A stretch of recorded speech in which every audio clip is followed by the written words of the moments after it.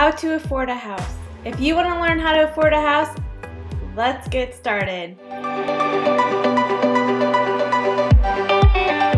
Welcome back to our channel. My name is Michelle Babbino and I'm with teambabbino.com and Future Home Realty in the Tampa area.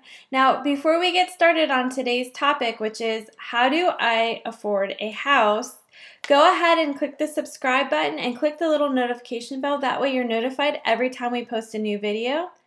Today we're going to answer a lot of people's questions. How do I afford a house? Well, we're going to answer that by helping you prepare to finance your home. Number one, develop a budget. Instead of telling yourself what you'd like to spend, use receipts to create a budget that reflects your actual habits over the next several months. You'll probably end up finding ways that you can save money. One of the ways that I recommend to create a budget is a zero-based budget, and I will have a link in the description to a form that you can download to start creating your budget today. Number two, reduce debt. Lenders generally look for a debt load of no more than 36% of your income. This figure includes your mortgage, which will typically be between 25 and 28% of your net household income. So you need to get the rest of your debt, your installment debt, like your car loans, your student loans, any revolving credit that you have, you would need to get that between 8 to 10% of your net monthly income. Number three, increase your income. There are a lot of ways you can increase your income. One could be just to ask for a raise. And if that's something that is not possible, another thing you could do is just go ahead and get a second job.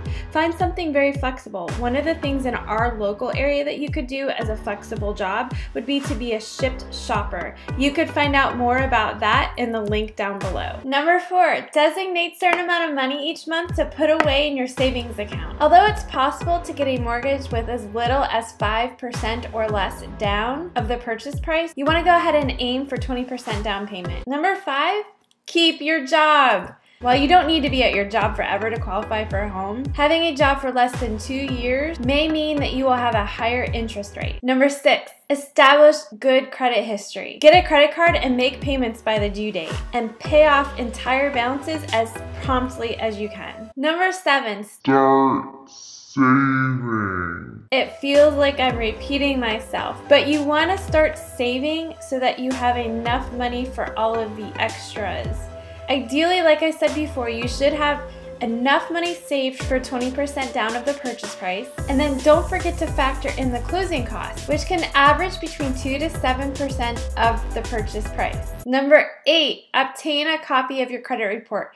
Now you could do this for free once a year, and I will put a link down in the description where you can obtain a copy of your credit report. You want to make sure when you get your credit report, look it over, comb it through, make sure there are no errors, and if there are any errors, you need to make sure that you take care of them immediately, and that's just by contacting the agency that had the error. Number nine, decide what kind of mortgage you can afford.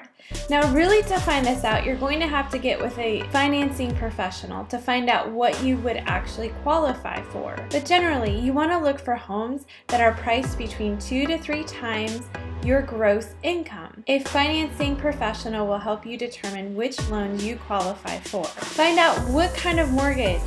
A 30-year, a 15-year fixed and adjustable rate mortgage? Do you qualify for an FHA loan, a VA loan, a USDA loan? Also, you're going to want to gather any documentation that the lender will require for a pre-approval.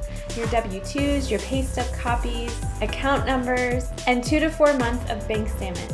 And don't forget the insurance, the maintenance, the HOA fees, homeowners association fees, property taxes, utilities. And number 10, seek down payment help. Check with your state and local government to find out whether you qualify for a special mortgage or down payment assistance program. And if you have an IRA account, you can use the money that you've been saving to purchase your first home without any penalty for early withdrawal. Thank you for watching, guys. I hope this was helpful for you.